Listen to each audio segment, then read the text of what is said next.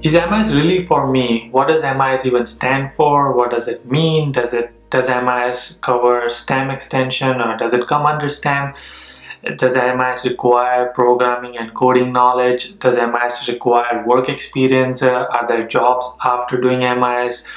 What kind of jobs and what is the salary you get after MIS? If you have all of these questions about MIS, we're gonna answer that in this video. Before I start talking about MIS, I want to take this opportunity to wish all of you a happy new year, happy 2019, happy 2019. I hope this year brings a lot of joy, happiness, and you accomplish and conquer a lot of things in your life. I have a separate video on 2019 and resolutions and things I want to do and things happened in 2018 coming right after this video. But in this video we're going to talk about what is MIS and everything about MIS. Is it really for you? Should you get into MIS? Should you do masters in MIS? And some colleges don't really have MIS. Some colleges call it MS in Information Systems, MS in Information Technology, MS in Information Management.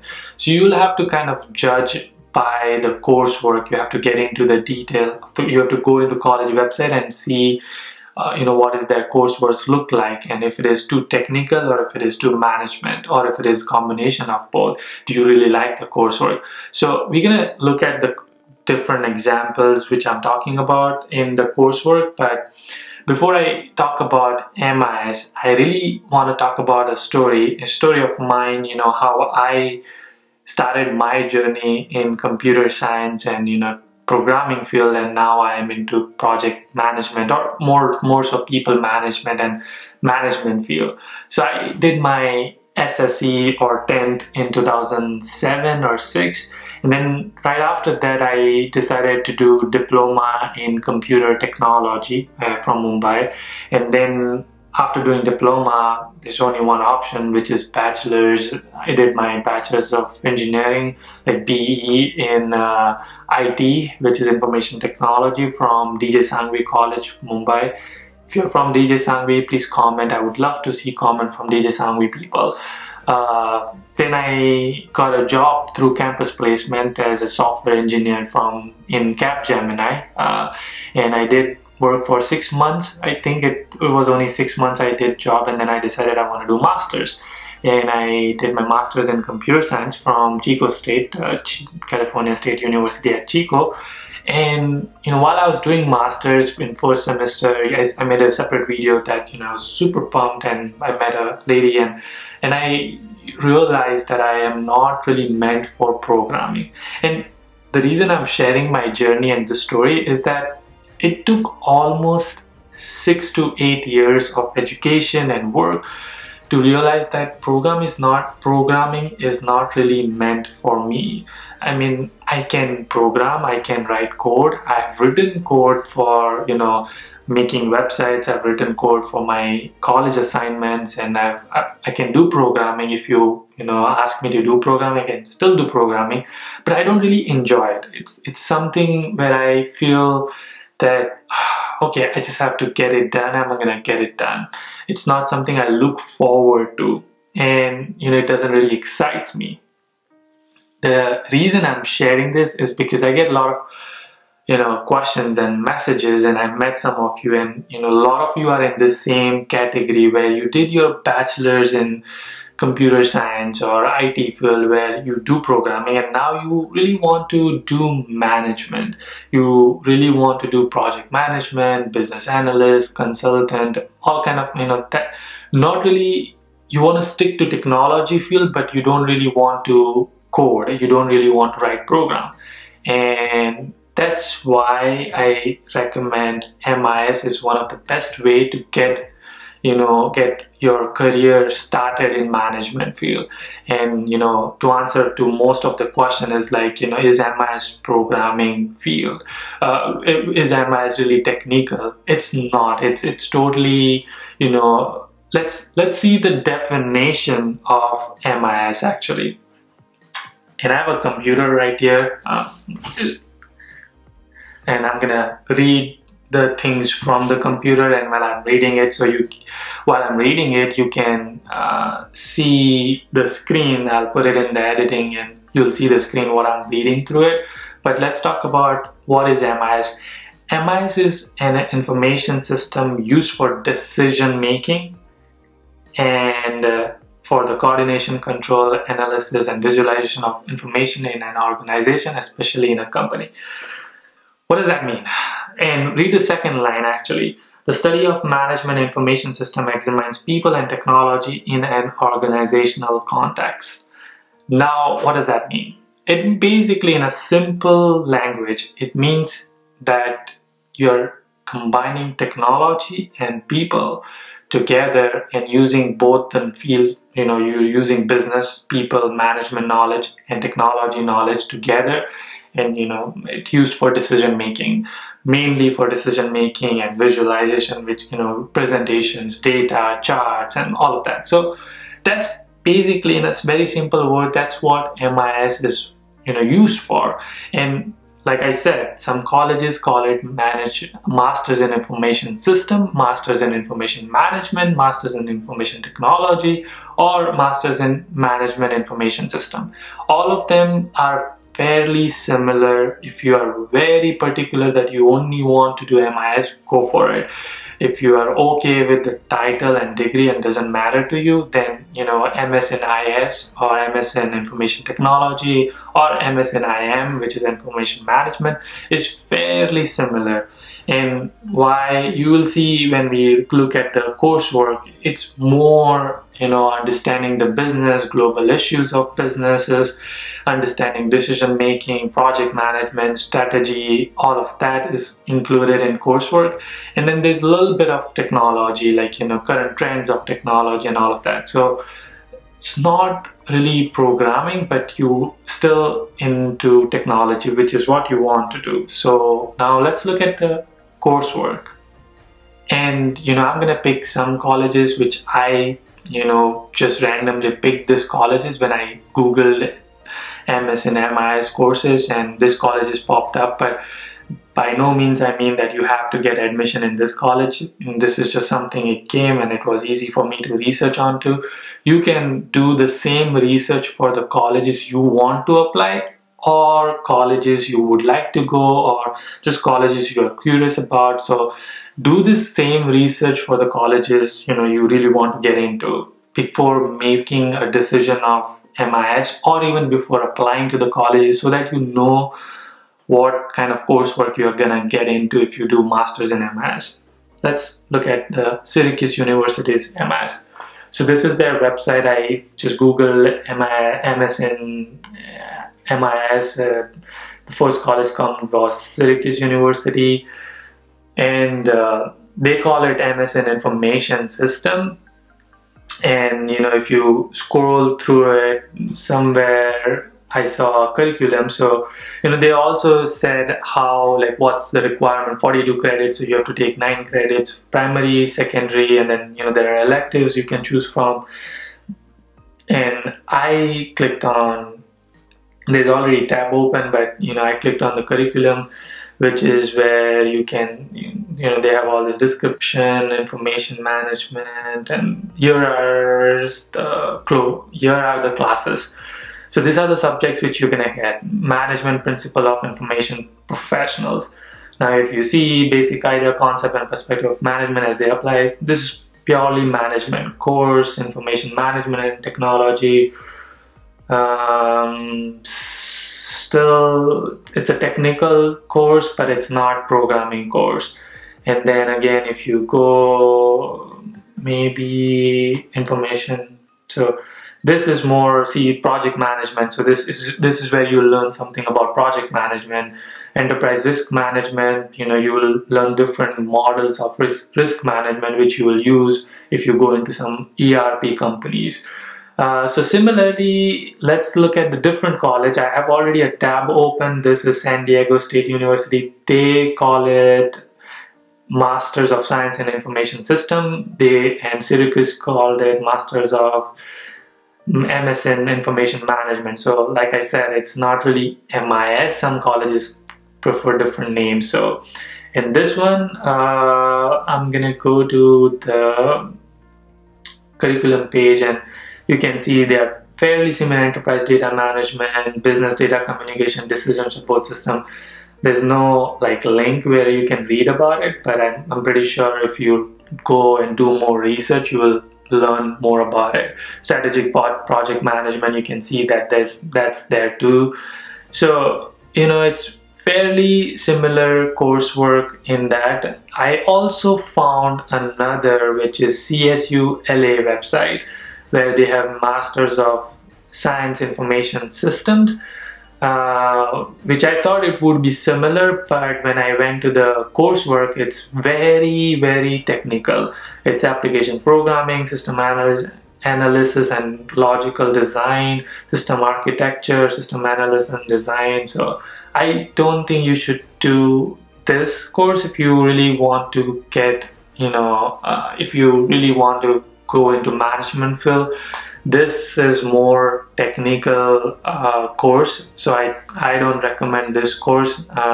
So you can skip this one. But then I went to I think this is Sacramento State University, and you can see there it's a little bit of both. It's technical, and it's you can see business courses and technical. So that's basically, you have to do this research for yourself. I found many websites, I found, many other courses which are very business and, a little bit of touch of technology. And that's purely, and that's what MIS will, offer you, that you understand the business management people side of it, decision making side of it, and you know a little bit about technology too, because you can't just not work in technical field or technology field or IT company and not know anything about information technology or technology field. So now moving on to the next one is MIS under STEM. Does it come under STEM? Yes. Majority of colleges which says MS in MIS or MS in Information Management, MS in Information System, Information Technology, all of that comes under STEM because it's still under information technology. It still comes under technology and science field. But if it is MBA in Information System or MBA in Information Technology or MBA in MIS, then it does not. So watch out for word MBA. Watch out for business and all of that. So you have to really go to college website and see what does it say. Does it say, if you're not sure, email them and ask them, does this come under STEM or not? I would email them to be very sure. But I think majority of colleges offer STEM for MS in Information System or MS in Information Management or MS in MIS. Now let's talk about the other question, which is, are there job opportunities after MIS? Absolutely yes. There are so many jobs in this field. This is a booming field. A lot of people are getting into MIS, so that, we need a lot of business analysts. We need a lot of software consultants, software analysts, because, there are so much of data. There's so much of information. There's so much of everything is built on information, right? And to manage information and to manage system built on information, we need people. Those are the people who graduate from MIS degree. So there's absolutely lots of job opportunities after MIS. What kind of job roles and salaries can you expect from MIS course once you graduate? First thing is salary. I would say that you will get anywhere, and this is based on your location. I think your minimum starting salary will be $60,000 to $65,000 per year to anywhere to $150,000 per year. You can even get more, but $150,000 per year, that's your first salary. And now again, it depends on which college, which company, which location. Sorry, not really college, but more on which location you are trying for. If you're in San Francisco, New York, Boston, big cities will have bigger paycheck. Small cities will be, you know, around 80, 90s, and very small, like small cities like Chico will be 65 to 75 starting pay, and you will grow a lot more in this field. You know, the roles which you will start getting into after completing MIS is more a project manager. That's the first one. Business analyst is the most common job position applied after doing MIS.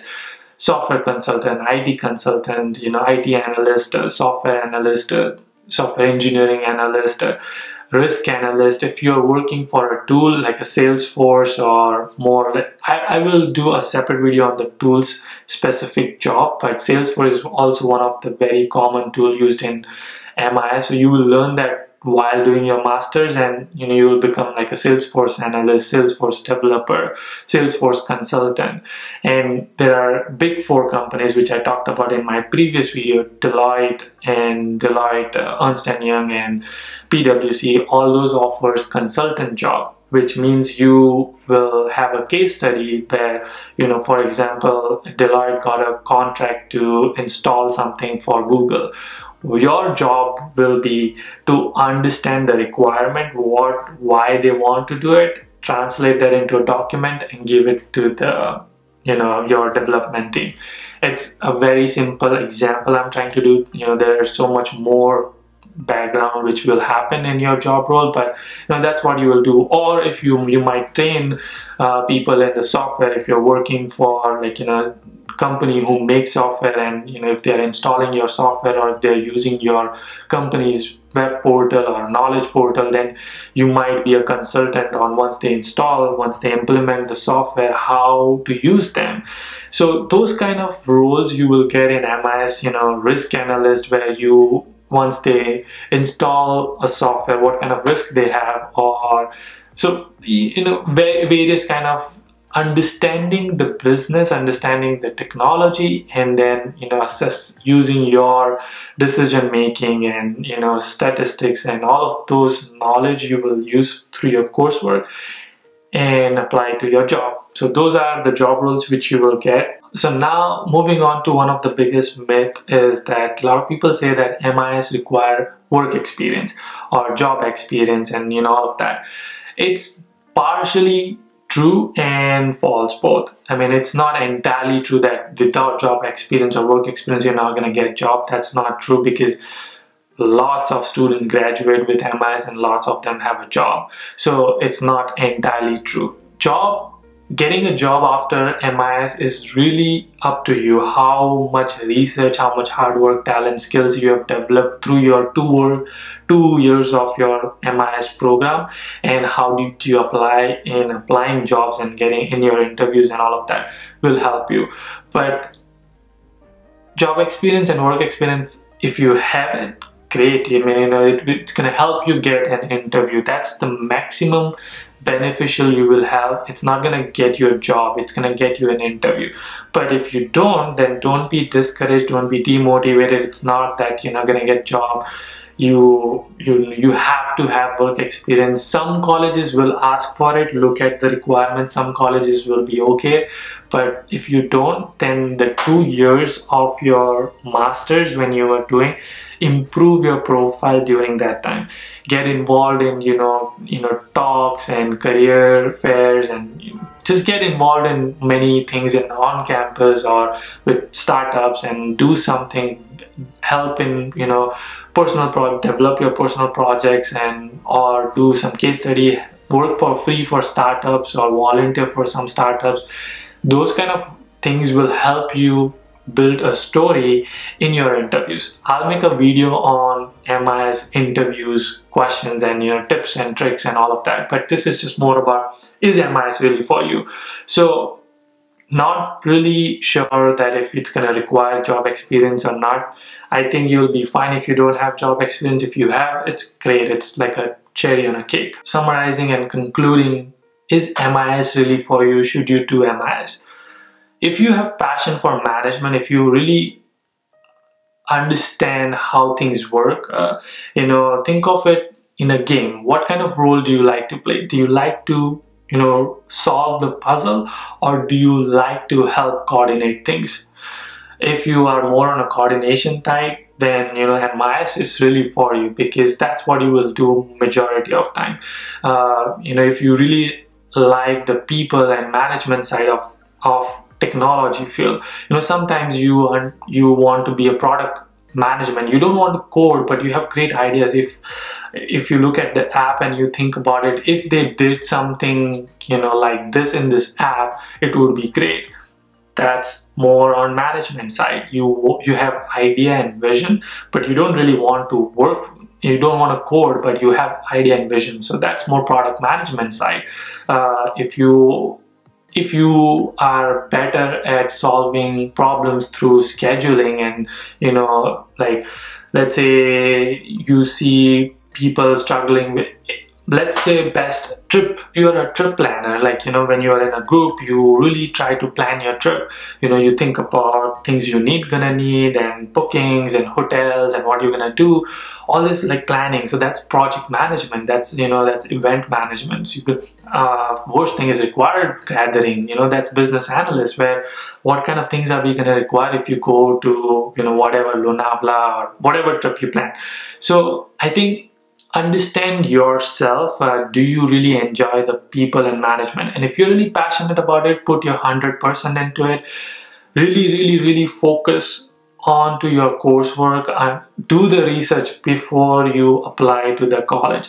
Understand what kind of, is it technical or is it more business related or management related? If it is, then go for it.